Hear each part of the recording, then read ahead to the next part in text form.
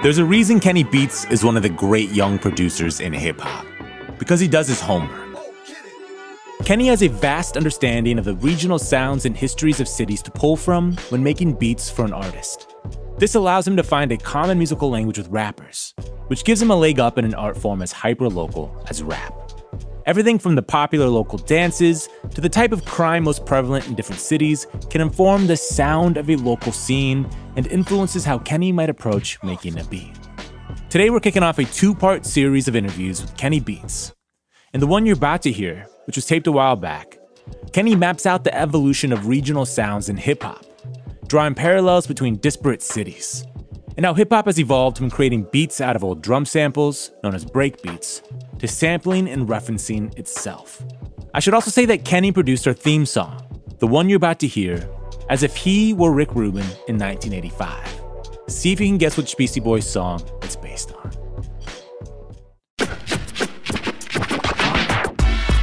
This is Broken Record, liner notes for the digital age. I'm Justin Richmond. Here's Rick Rubin and Kenny Beats at Shangri-La. What's a good place to start? Well, really, like, first off, everything that you and I have talked about when it comes to regional hip hop and these things, I'm talking about such a short time period. Yes. I was born in 91, so I'm really thinking a little bit before when I was born, and then how that came into all the stuff I grew up with, and then all the stuff I'm actually working in now and what that was routed in. But oftentimes, like, most of the parallels I'm finding between two cities or two artists or influence going on in the radio now, or even on like a street level, it doesn't go back as far as like hip hop's roots go back. You know what I mean? When I talk about like all the connections between Memphis and Atlanta and all the connections between Detroit and the Bay Area, or even like Florida and New Orleans, the real like common denominator for me all started by the time like drum machines and 808s were introduced and those kinds of things. So I'm not even thinking back as far as like when boom bap hit any of these cities or G-funk or even that. It's just the conversation starts there. Yes. You know, and like I think it's just so interesting how like there was like the first big rapper like signed coming out of Detroit that people always talk about was this dude named Robert S. Got signed in like 1985. And that was like very reminiscent of like Brooklyn hip hop and like, you know what I mean? Like New York kind of stuff. But like the common conversation with Detroit is always Eminem, Kid Rock, Danny Brown, Big Sean. Like those are the people like on the Mount Rushmore of big commercial hip hop in Detroit that comes to everyone's minds. Mm-hmm. But what's going on the street level there right now is so different than any of those four big artists. And it all started, from what I understand, with like artists like Dex Osama and artists like Team Eastside and what was Dex's group? The Choppa Boys. And like I can play an example. Yeah. Right now, the easiest parallel to always draw with people is Detroit and the Bay. It's all really fast. When people talk about Bay Area music, they really do think of like a Mustard beat, or they think of like these kind of like swung G-funk influenced, you know what I mean, kinds of production and raps and stuff. And Detroit, to me, is what all the people in the Bay are always talking about and listening to when I'm talking to those artists. And the first time you hear what I think of is like the current style that goes on in that city and where all those kids draw from, the forefather is from the late 90s. You know what I mean? It doesn't go back decades and decades. Yeah. And like when you hear Dex's stuff, you hear big reverby pianos, like pizzicato strings, and acid bass lines. It's always these don't. Play some.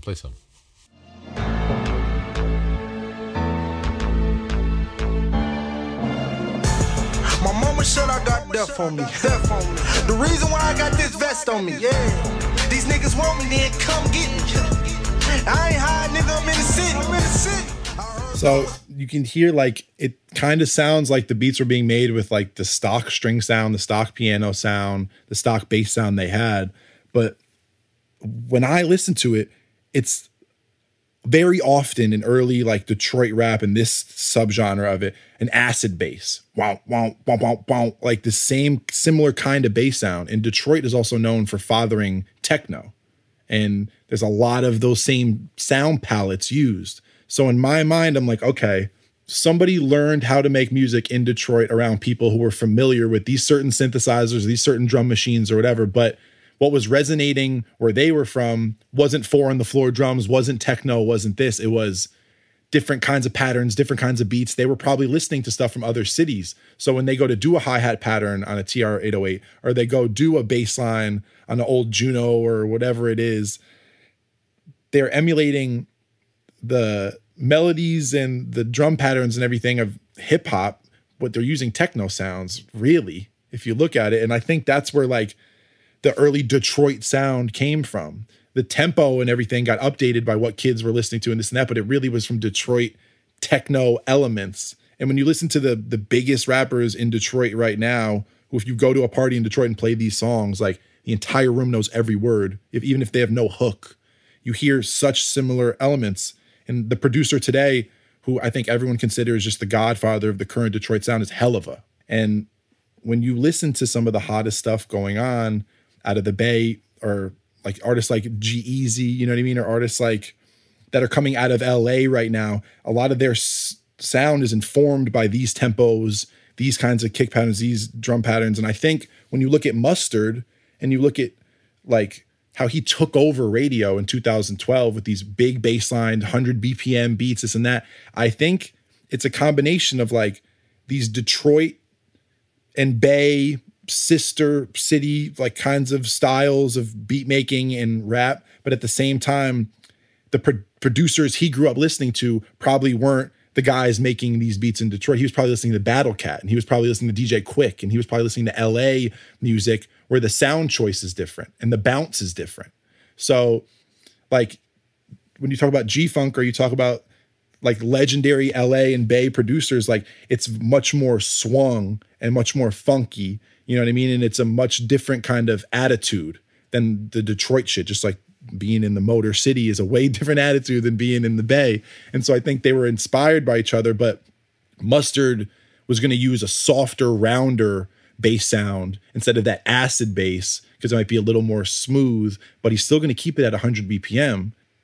The only difference is sound choice to me, really. A little bit of tempo, a little bit of sound choice, but it's essentially the same vibe, and you're getting across like the same kind of feeling. And you listen to like even in other huge Mustard songs, like Be Honest for Kid Ink, like you hear the piano influence and you hear other things that are very Detroit.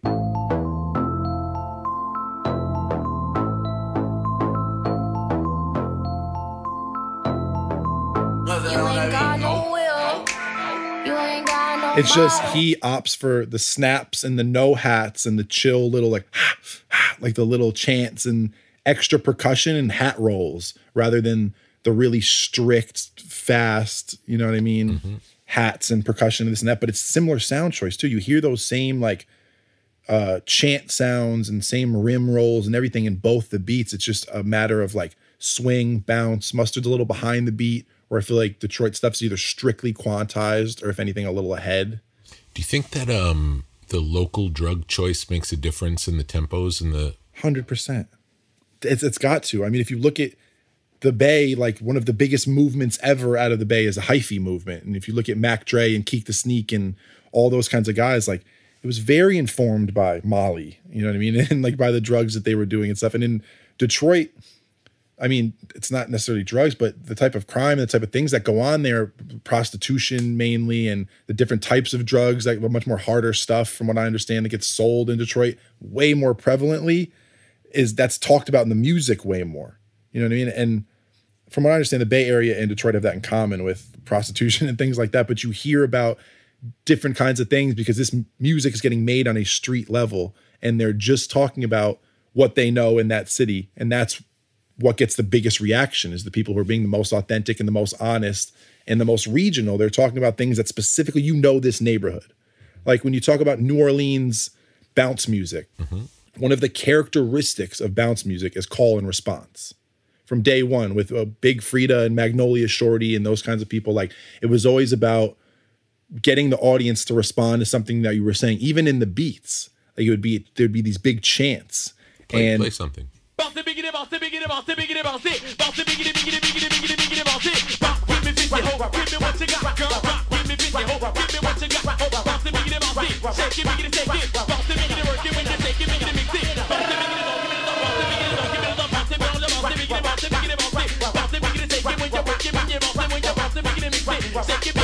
let me see you bounce it, let me see you bounce it, let me see you. The energy's incredible. Yeah, and it's so high up, and the whole genre of bounce music is based in 2 or 3 drum samples. If you ask anyone who knows anything about bounce music, they'll tell you the Trigger Man drum loop is what basically the whole genre was created off of. And if you look up just the Trigger Man, it's by the original record is the Showboys.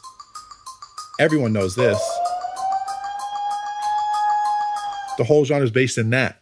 And it's like that one break created this whole thing, and it's from drum machines. Yeah. You know what I mean? It's not a James Brown thing. It's not an old meters like loop. It's someone played those 808 rims and then sampled that in 40 other songs, and it created a tempo and a vibe and this and that. But like when you see the call and response thing that goes on in bounce music turn into Cash Money and No Limit, and artists like Juvenile are credited being at the start of dance music, and then they turn into like crunk music from there. And then you see Little John all of a sudden be influenced by these big call and response chanting, if you say me scared. Like everything he was saying was always like for the crowd, like to the windows, to the walls. Like it's very New Orleans bounce, you know what I mean? And even if you look at like the influence on Memphis to crunk music and Little John, like there's so many different parallels there.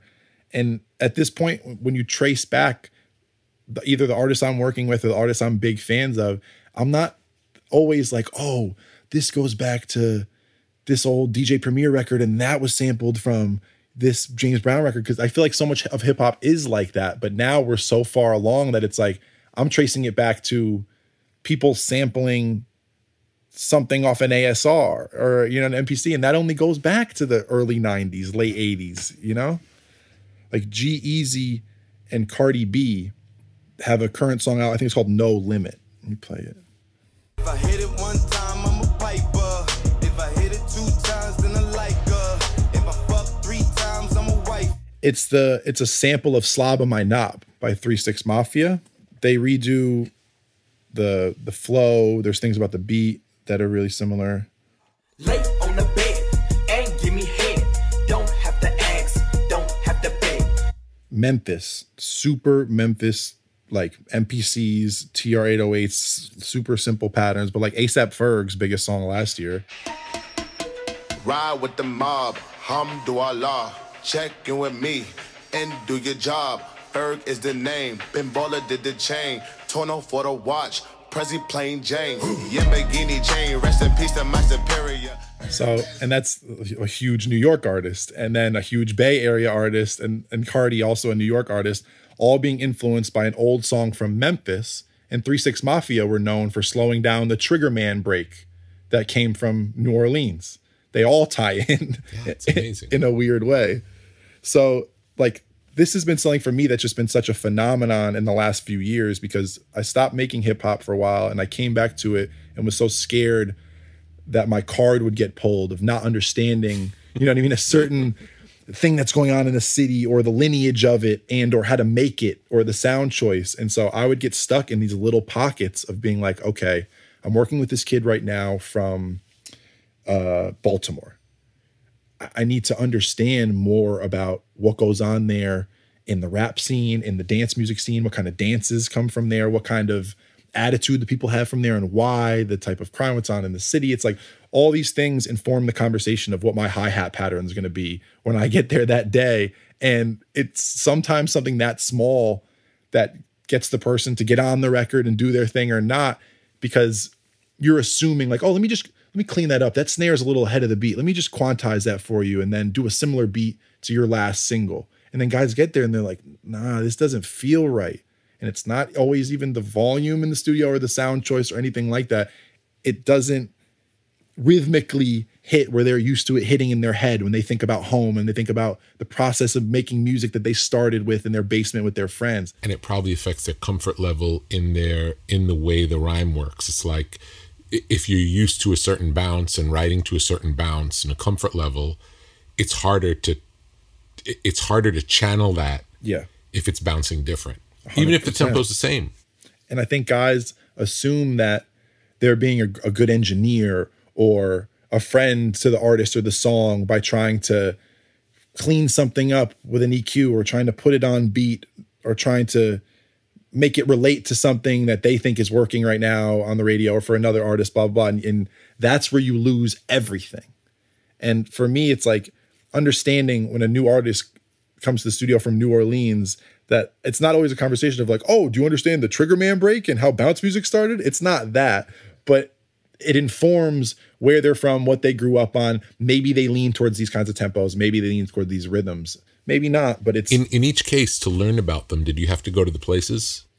I haven't been to a lot of the places I've wanted to, but a lot of times I'd been to these places before I learned more about because I'd traveled as a DJ for years. I've been to 40-something states playing shows, but then came back into hip hop and working with all these different artists a lot of the time in LA. And it was kind of like getting schooled about these places that, yeah, I've been there. Oh yeah, I know about this neighborhood and this restaurant and so forth and so on. But did I ever apply any of that knowledge of what I'd even seen in my life to the music? No, not before someone was right in front of me and was saying to me like, this is how we do it. Like that's supposed to be what's wrong to you. That's right to us. And now like that's paramount for me. So it still wouldn't be what you make, wouldn't really follow a template. You'd use this information as it's like a menu of things to pick from. Because you don't want to make the same record someone else made. Never.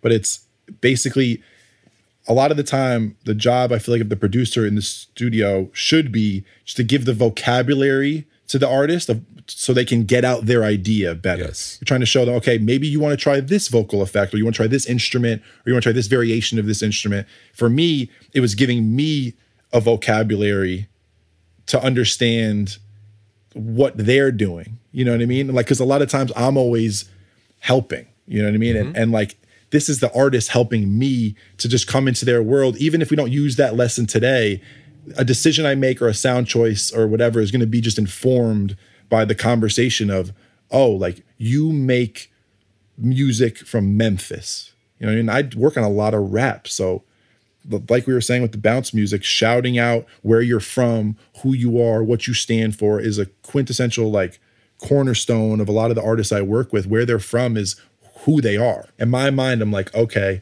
would an ode to where you come from as far as the tempo or a sample or the sound choice set it off when you play this live in your hometown? I think it would. Yeah. And like, those are the moments where this becomes a tool where you're like, oh my God. It's where the DJ mentality brought into production really helps. 100%. Because you're always thinking about what's going to rock the club. But isn't that what you would say when you used to talk about the first records on Def Jam, is that the rap records that were coming out didn't reflect how it felt when you went to a rap show? You would hear all this scratching and all this mic work and all these things. And like, that's what brought those songs to life.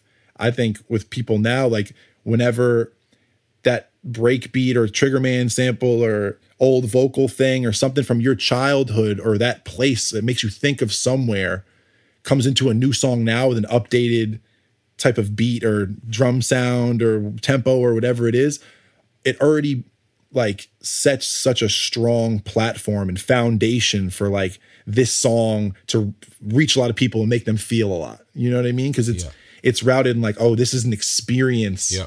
A lot of these producers that created these waves and these sounds, whether it was what they were playing or their sampling or whatever, I think they're shocked now that a lot of times in hip hop, the music serves like a bed behind these huge drums. And it's not these samples right in the front of these big melodies or keyboards things. It's like there's kids who are so influenced by crunk music and by 3 6 Mafia and by all these things that now it's like the drums and the swing of the drums and the sounds of the drums are the biggest thing in so many records. And you end up with artists like Splurge and 10K and kids from Texas who just rap on 808s. Do you want to play something? Sure.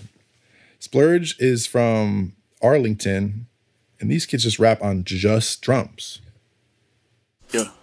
Hey, play with that young, then they gon' bomb. Run out that set, get that shit to my mom. Play deal with the fashion, this shit came from town. I came from the mud, this shit took some time. I remixed the Drake and serve it like he blind. Put dick in your bitch, that little bitch be crying. I still go to the pad like a press. This is so good. He's in every single label meeting, everything he could be in, telling them no melodies, no hooks. It's so good. His mixtape was called No Melody. It's the name of the tape. Like, they are the most quintessential example of like just getting at how you live, making what sounds good to your friends where they are. And I think it's with Splurge, like he's to the point now where if he doesn't just hear something big and hard and instinctual and powerful that everybody in the room goes, ugh, he doesn't even want it. And that's what I was saying about the good and bad parts of that in hip hop is like, it informs people in a certain respect of like, okay, we know this is going to work at the club and we know that this is going to go off in this region. Kids from around here are going to rock with how this song is moving because it just feeds into what we all know and what we all collectively, like the zeitgeist of this area. Like, it's crazy when you see artists who are very much from somewhere and act like it and look like it and have the same slang and accent or whatever, but their music just sounds like somewhere else very specifically. Even like kids like Shoreline Mafia who are from LA and very big in LA, people always talk about how Bay their music is. And yeah, it's within a state, but it's two completely different scenes and sounds. And I mean, New York is really kind of an outlier too, I feel like. Even today, like, I think New York, a lot of young, hot New York artists hate the fact that when people talk about New York beats, they think of boom, bap, 90 BPM. They think of Wu-Tang type rhythms and beats and, you know what I mean? They think of Alchemist beats. They think of Mobb Deep. But if you look at the newest, biggest songs from there, if you look at all 6ix9ine's music, it's the same. It's in the 90s. It's all 90, 95. If you look at Bobby Shmurda, his biggest song ever, Hot Boy, like it was literally boom, bap, DJ Premier, New York City rap music tempo.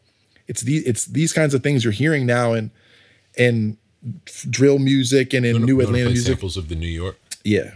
Let's play like a classic one. Whole different swing, completely different. Yeah. Check it out now.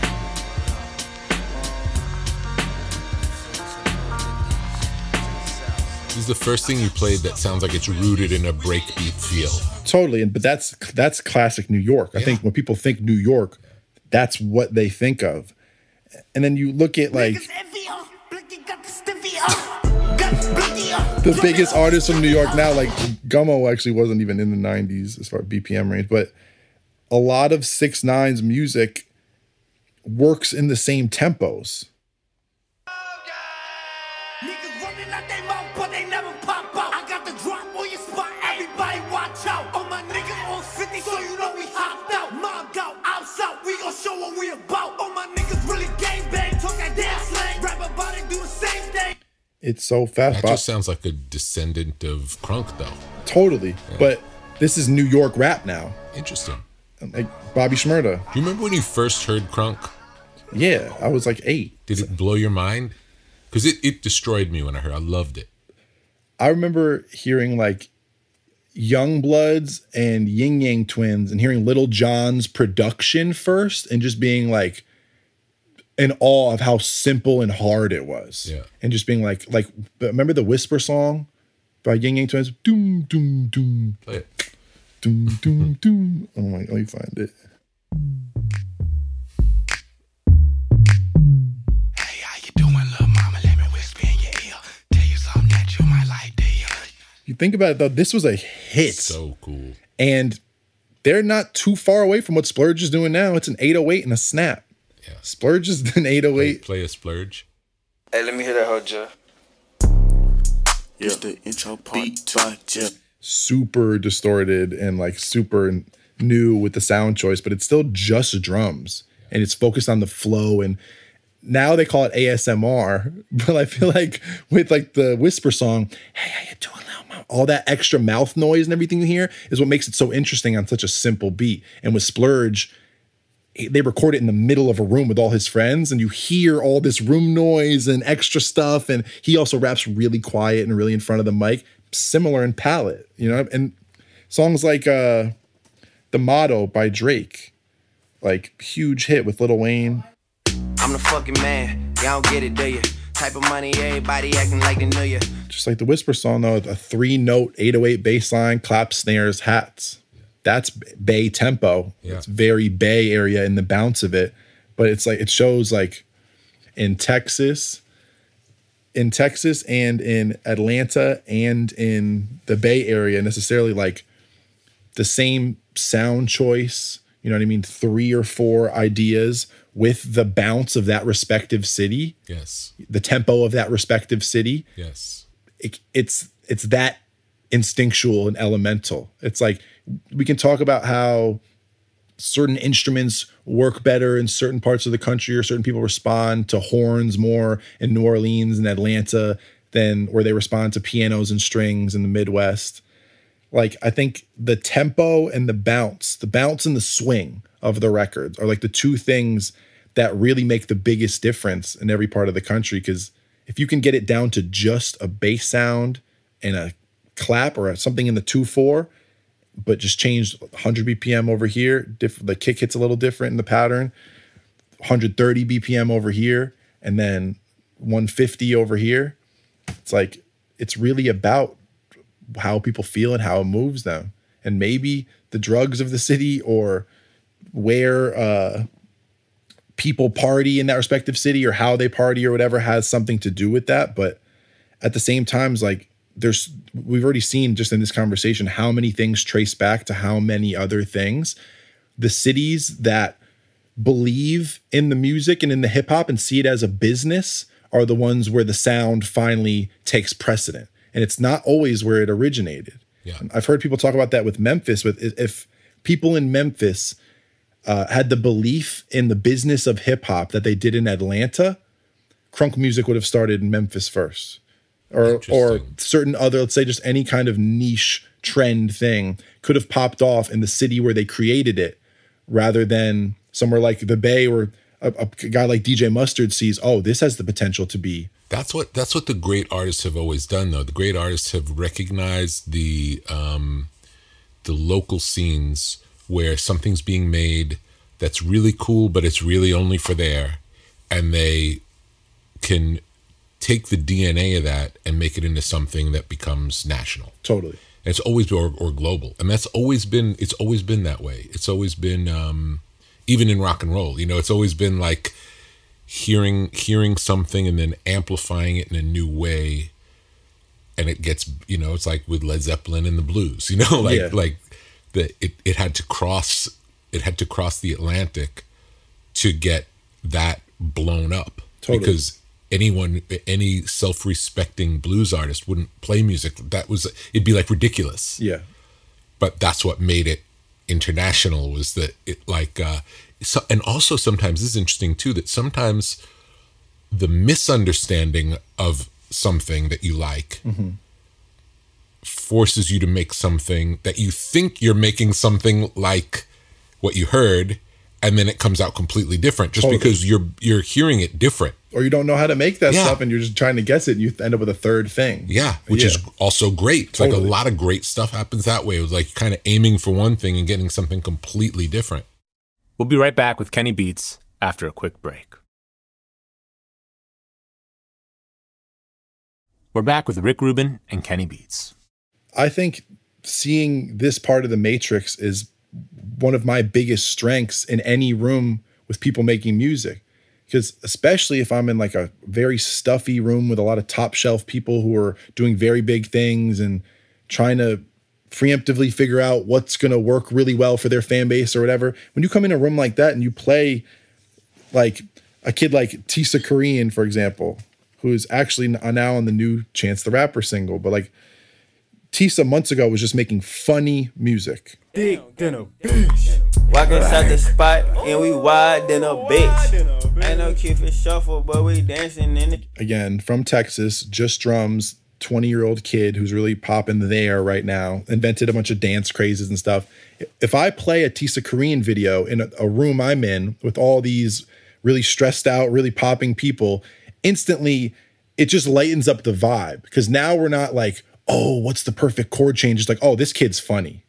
Like, oh, this song is just some big 808s and this kid's rapping super crazy and they're all dancing wild in the video. Instantly, everyone's watching the screen and now it's like, oh, this kid's funny. Imagine we did something like this. Imagine we tried that tempo. And it's a joke at first. Yeah.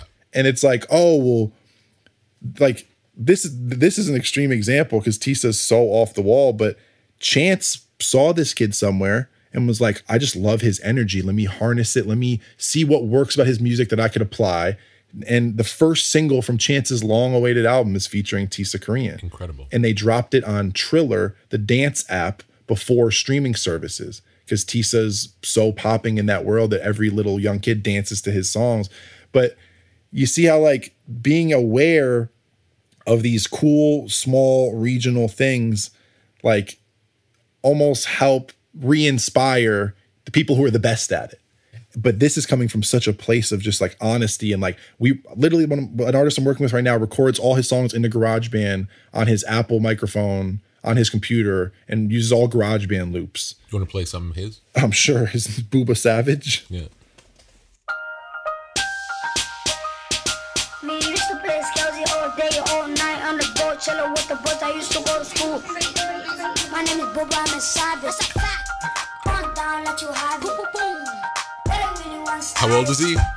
Booba is 12 years old from Cortland Ave in the Bronx. Lil Uzi's working with him. A Boogie's working with him. All these huge artists are a fan of him because he just says whatever he wants. But when you put on the Booba video in the serious session, kids go, is that a 12-year-old kid rapping about I'll make you disappear like magic? You're like, you know, and instantly they start doing what you're doing. We start laughing. It starts being funny. So funny. And then like I was with a female artist the other day who a lot of her music is just very cute. And she heard that piano loop and she's like, oh my God, I love this.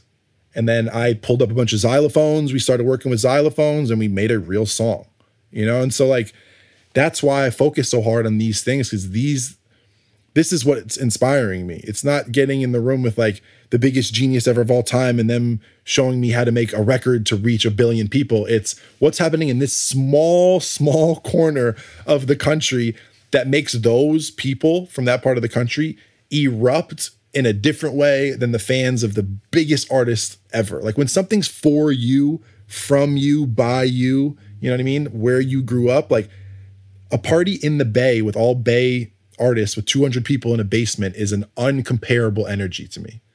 And like people who play big shows, there's always the conversation of like, would you rather play for 20,000 people or 200 of your best fans in the world in this one room? And like, it's clearly going to be better than with the 200 people. I mean, for sure. I think the latter is always it. And that's how I look at this. It's like, I never choose an artist I'm working with because of they're young and popping or because they have a certain wave anywhere. I just like what I like. Yeah. And like giving context to people is my number one goal, is like just helping someone understand why this is so cool where it is and why I latched onto it, even though I'm not from there and might not fully get it. Yeah. When you can have an artist like G-Eazy and Cardi B and A$AP Rocky put out a song like No Limit, and then kids figure out that that's Slob of My Knob, and all of a sudden they're listening to 3 6 Mafia, it's like, that's so cool to me. Yeah. You know, I love that because it just, rap's already become one of the biggest genres in the world. You know what I mean? Like from the time that you started Def Jam all the way to right now, it's like, I don't know if anyone ever saw this. Like nobody did. It's insane. Nobody did. But I think it's so much, and there were so many waves of it, like feeling like it was going away, like totally. Over and over again. It's because of what we're talking about, though. I think that's why rap has become as big as it's become, is because it's just like it transports you, whatever artist you're listening to, it transports you to where they're from and how they grew up. And even if now they're gigantic, whenever they started, their first music is always the truest, most authentic storytelling you can find in music for me right now. You know what I mean? I love to hear the stories of all these different places. And for me to try to help add to those stories without really doing my due diligence, yes, I think that would be misguided. And I think I'd be hurting more than I'd be helping. It's crazy. Do you have any theories on why Miami-based music was so particular there? Like it when everyone in the country was going slow, yeah, they were always fast. It was always cocaine. I don't know. I don't know. It just always was fast. I'm not a Miami guy. But going from New York and going to a hip hop club in New York to a hip hop club in Miami, every song would be there. You would not one of the same songs would play in the two cities. Yeah, I mean, it has to do with the street life. It has to do with how fast paced Miami is and how much money there is there and how new the development was going at the time. It's like I just think that cities, I've always not liked Miami because it's all Lambos and beautiful girls in gowns and all this money and all this stuff. It's like the music must have lended itself to the scene in some type of way where people realize the faster we go, the more reaction we're getting out of people. But a lot of stuff that went on in Miami bass slowed down is juke or is bounce or is Baltimore club or is whatever. It's same breaks, same samples. Play a juke sample.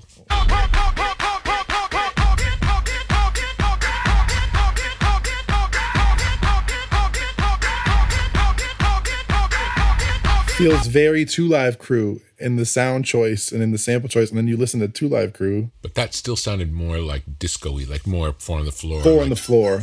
Miami bass was not really like that, but the tempo was like that. It was just fast, yeah.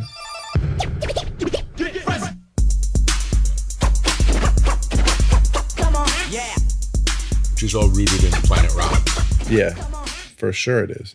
But again, it's drum machines, you know what I mean? There's no breaks. It's like a very electronic thing in the scope of hip hop. Yeah. I had a discussion with a friend the other day who was talking about that in today's world, the sound is considered part of the writing. So in other words, if you were called in as a producer and you changed the snare sound from the existing snare without changing the pattern, if you just replaced the existing snare sound in the track with a different sound, that you would be a writer of the song. Is that the case? From what I understand, yes. That's wild. Would never name names, but I had a good friend of mine who was signed to a very big producer, and his contract with that producer was, if you drop a song completely produced and written and everything by you and the people involved, he gets 15% of it, just as you being signed to him. And if he adds one thing to that beat or anything at all, if he touches it and programs on it, he's taking 80% of the song. And what he would do was basically just like take the MIDI of a hi-hat pattern and change the hi-hat sound. And then all of a sudden he's involved and now he owns all of your share. That is wild. Yeah. Try to keep my friends from signing any of those kind of contracts. That's wild. But it is like that these days because sound choice is so paramount. When you think about a song like Grindin', by Pharrell, long time ago, but literally it's just drums. You know what I mean? Like a lot of stuff we talked about today, it's really like just this big instinctual kind of rhythm. And so if someone changes, yo, I go by the name of Pharrell from the Neptunes. If someone changes that clap, that's 20% of the beat. It is what it is. That's like amazing. The example I was saying before about like samples. This Pharrell, we do this in our sleep, nigga.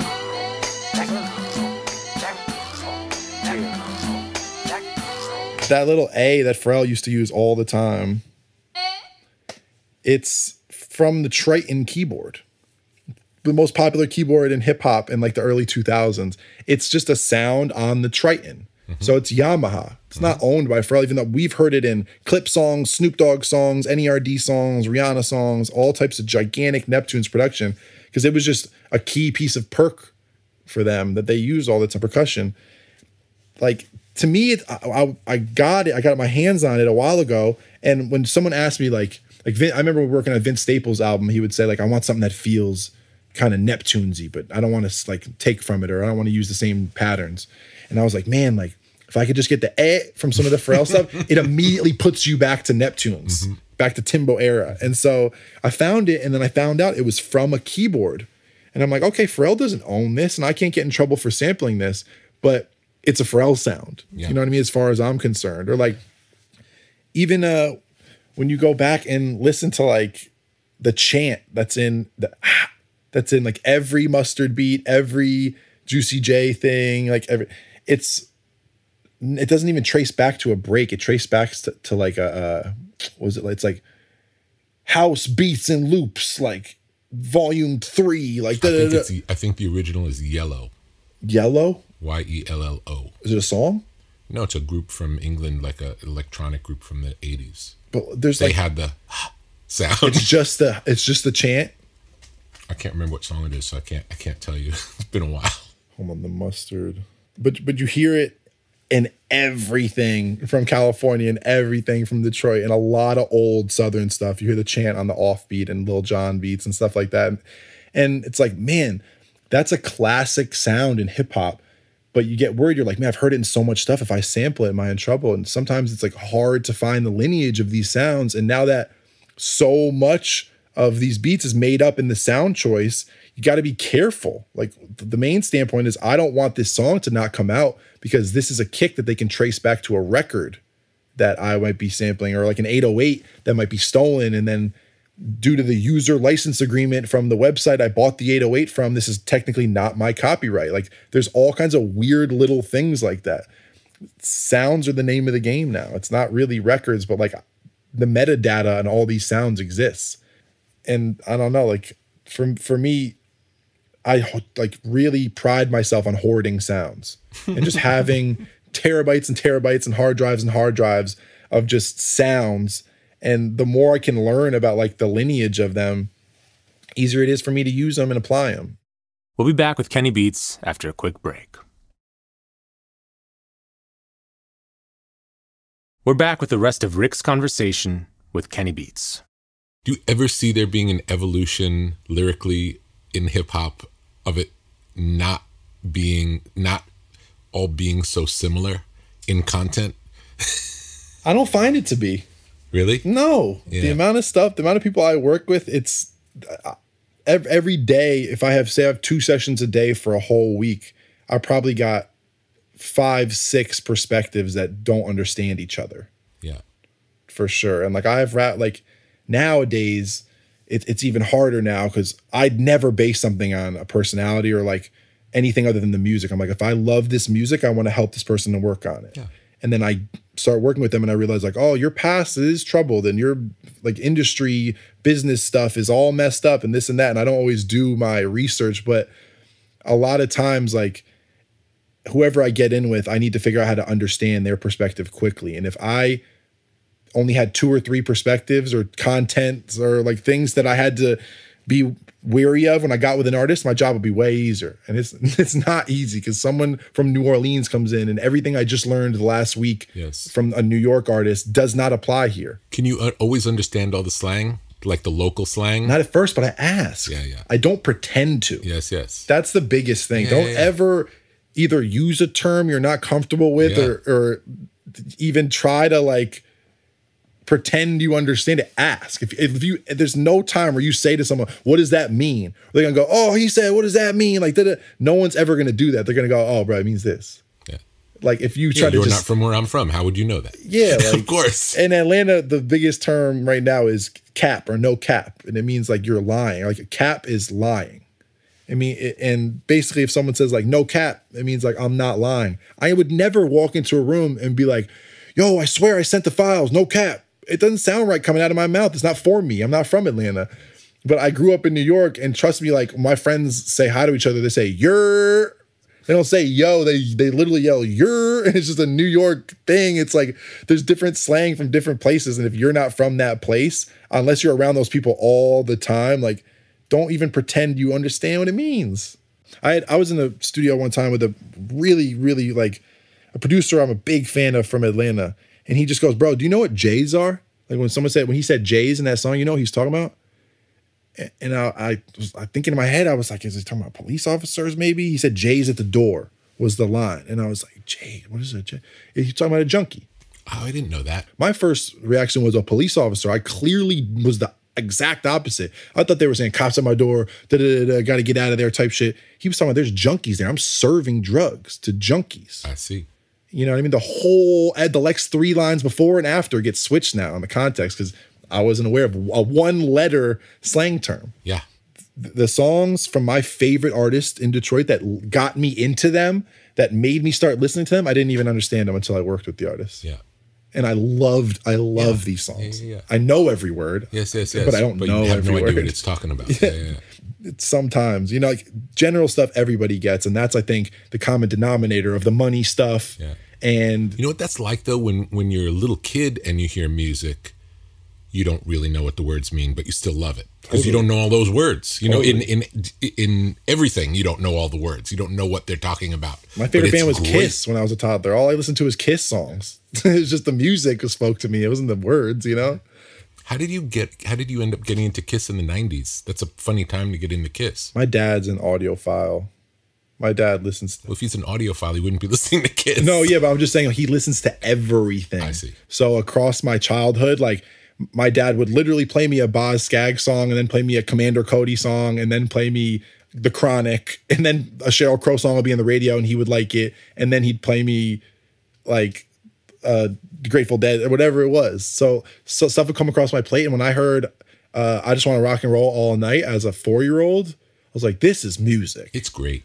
What a great record that is. My 2 favorite songs that year, because I remember there's a videotape of me like talking about it, are I Just Want to Have Fun, Sheryl Crow, and All I Want to Do Is Rock and Roll All Night by Kiss. I was in a very similar mind space.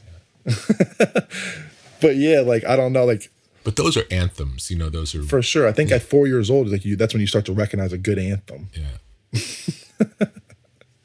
But I have to say, like, I grew up with I played instruments a lot of my life, so I had to play music that lent itself to instruments. Played classic rock and played jam band stuff and fusion stuff and funk and soul. Were you in bands? Yeah, a little bit, but there wasn't that much of a scene for it in Connecticut. I had a amount of friends on one hand I could count who really played music and did music in their free time. It was all sports.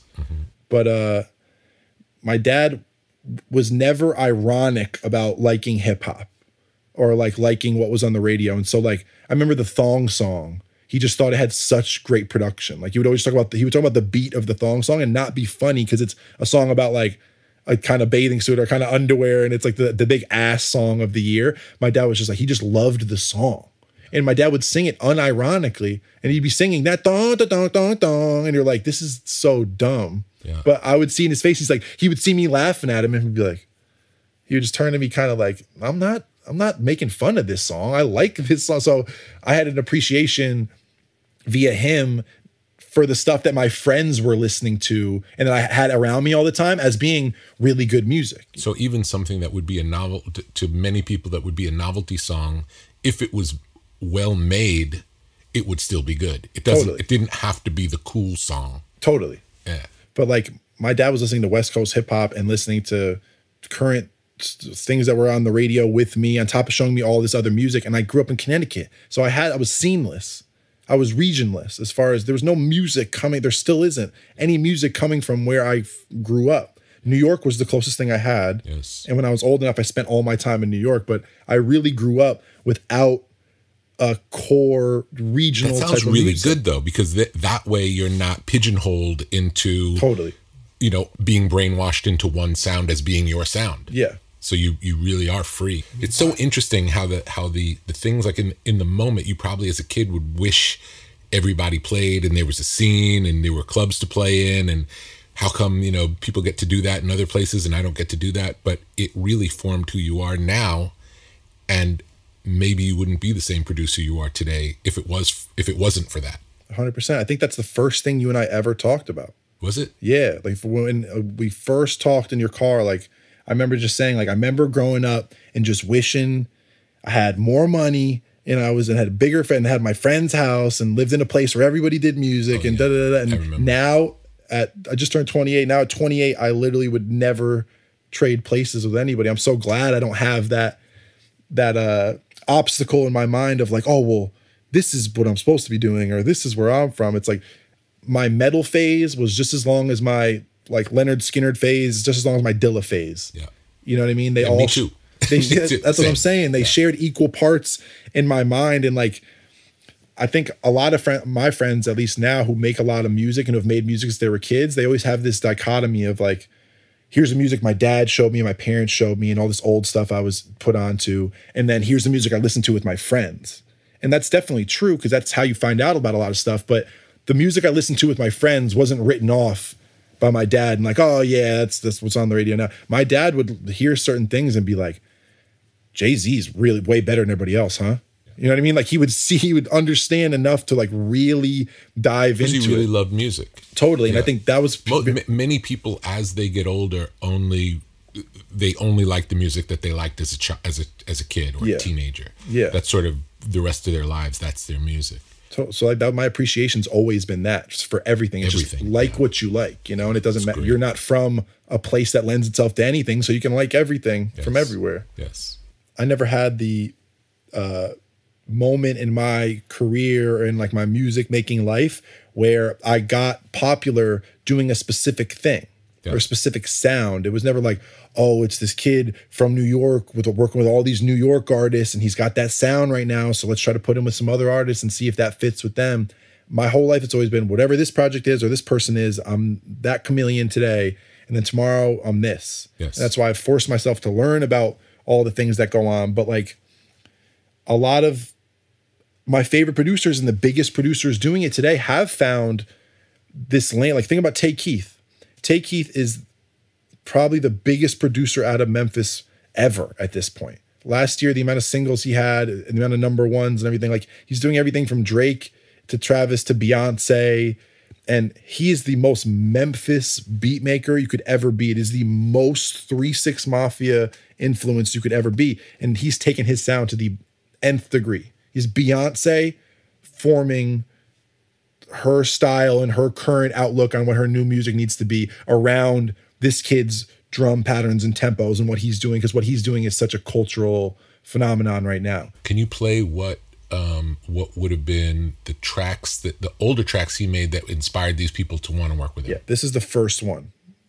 It's called Shoot by Block Boy JB, also from Memphis. Bet 20 mo, I hit the first roll. Freaking bitch on go, she gone off the road. And without anything, just listen to a 3-6 Mafia beat right after that. New 3-6 Mafia, featuring 8-Ball and MJG, Young Buck. It's a Tennessee thing. I gotta stay. Till I die. Even though in 3-6 Mafia, it's much more of a sample, more soulful vibe. That's always what their stuff was. You can tell that Tay Keith was influenced by extremely on the beat, quantized, straight hats, straight kick patterns, sharp ass snares. And the music is very faint comparatively to how big the drums are. Way more so now with Tay Keith. But even in 3-6 Mafia, it's much more about hearing that hat and that 808 than it is about those strings or any of those samples. Mm-hmm. Or in a Dilla thing or a boom bap thing, like you're going to hear what's going on in the sample very upfront. Mm-hmm. But Tay Keith is so routed in where he's from, found an artist from where he's from in Block Boy, that song Shoot just became a phenomenon. And there was a dance that went with it. That dance is now in Fortnite and in every video game, and it is a huge thing. It's whenever you like pound your arm forwards and kick your leg back at the same time. You see everybody always doing it. Little kids do it all the time. That dance was founded by this artist, helped blow up the song. Tay Keith made 100% of his beats. The next song that they did after that song Shoot, which I played, was Block Boy and Drake. And let me see just what it's at right now. Yeah, it's at 279 million views on YouTube. Which is Drake getting on the Tay Keith and Block Boy song. And it's like, it's the most regional thing in the world.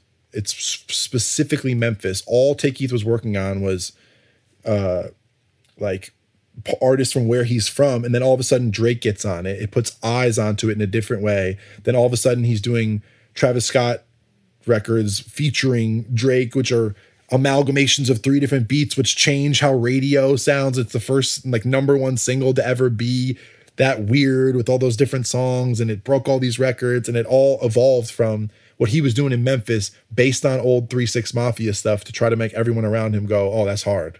Yeah.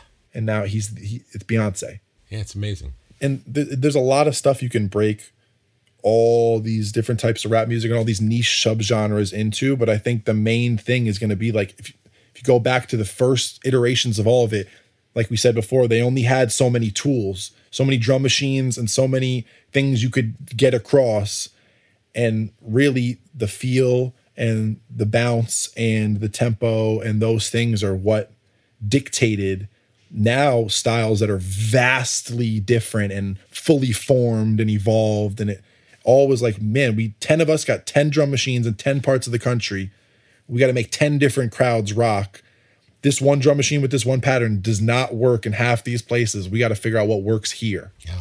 And now, like, I'm still trying to do that same thing, but I've just got a lot of history that I've got to pay respect to. Beautiful. Cool, man.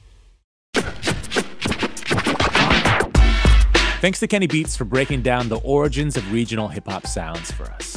Be sure to check out next week's episode, where we'll hear all that Kenny has been up to since him and Rick last spoke.